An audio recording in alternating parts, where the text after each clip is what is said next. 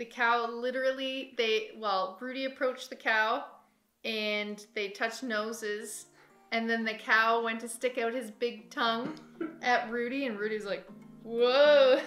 He started backing away from the fence, and yeah, I think he realized that the cow's just a massive creature. Yeah.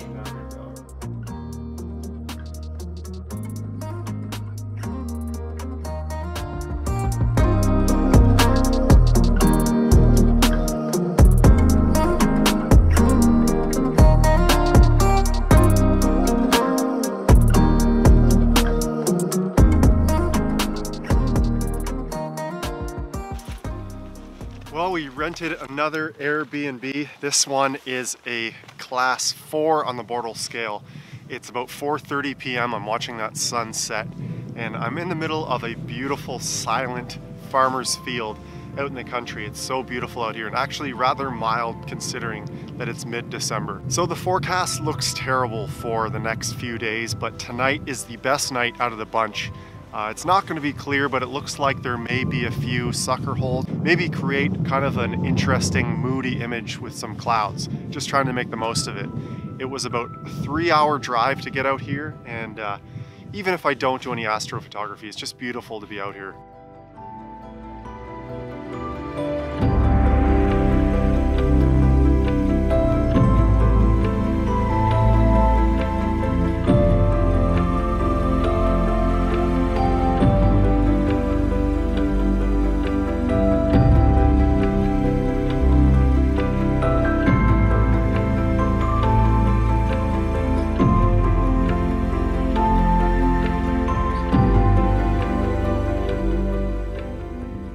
I've said it before, but I'm going to say it again. I need to live out here. I need this in my life. So seeing as how it's December, Orion is really on my mind. I've photographed it so many times before, but not enough under dark skies. So that's kind of what's on my mind out here, to get a nice broadband image of the Orion Nebula, a wide field shot. I brought a few optics with me. I brought the Radian Raptor 61 and my Rokinon 135 to capture it really wide.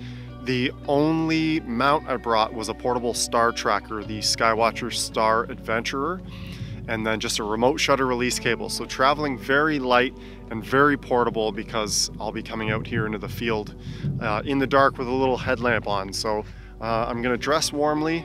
Hopefully the sky's clear. Man, it is such a beautiful sunset. Like I am thoroughly enjoying this painting in the sky right now.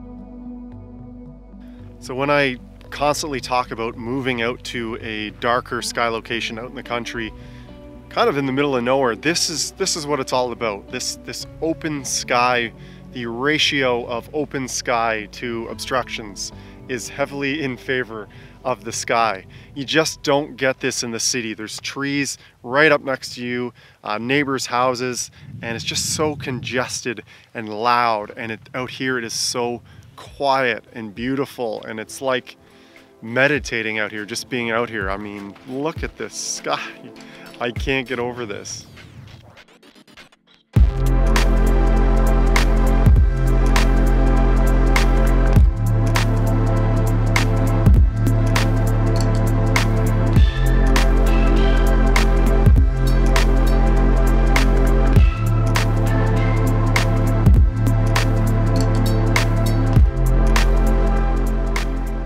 So this is the rig I plan on using tonight. I'm not going to use the telescope, not going to use the Radian Raptor tonight, so I won't be shooting at 275 millimeters. It'll just be wide angle at 24 millimeters with this Sigma 24 millimeter f1.4 lens and the Canon EOS RA.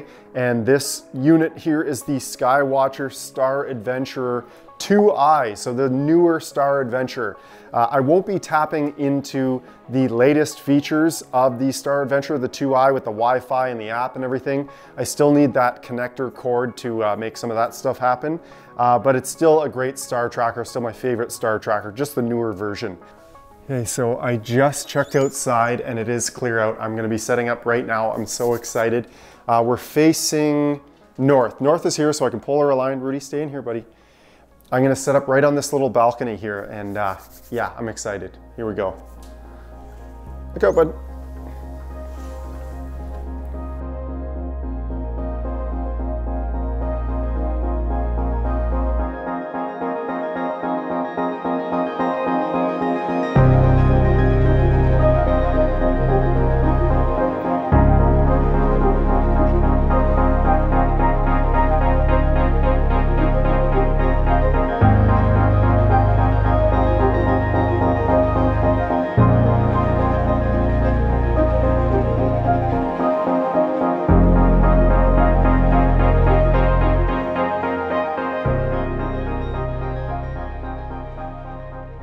So officially, this is a anniversary getaway, right?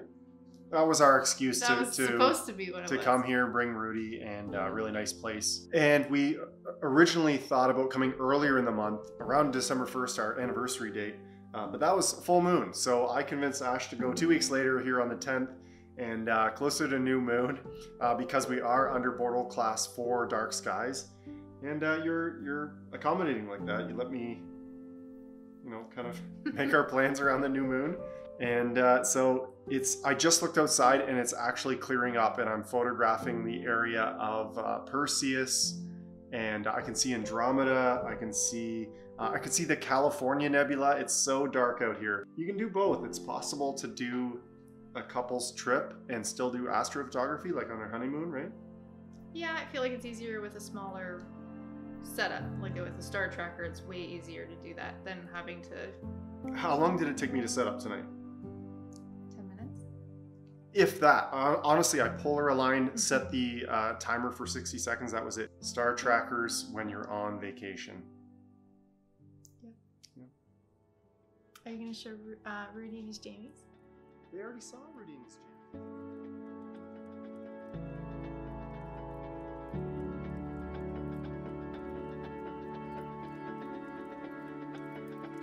For each and every astro photo I take, when I see it, I remember where I was. I remember who I was with, and I remember what's most important to me. There is something about the night sky that makes me feel at home, no matter where I am. When you look up at the stars, what do you see?